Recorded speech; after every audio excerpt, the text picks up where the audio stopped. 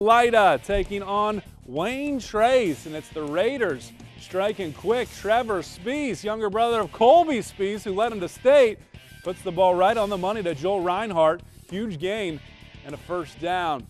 Spees then dropping back, and he fires to the end zone, but Cameron Fetter, look at this, touchdown saving defense. Nice job by number 6. Not getting denied this time, though. Spees, another great throw. Nate Gerber scores the 6 for the Raiders. After a 3-and-out by the Dogs, Raiders trying to do something, but Nick Kniebel makes the great open field tackle right there. Spees again, not deterred, looking and looking, can't find anybody, takes it for himself. That's first down yardage for the red, white, and blue.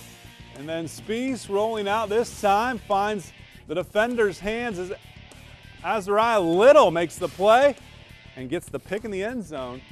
Elida and Wayne Trace gearing up for next week as well. Speaking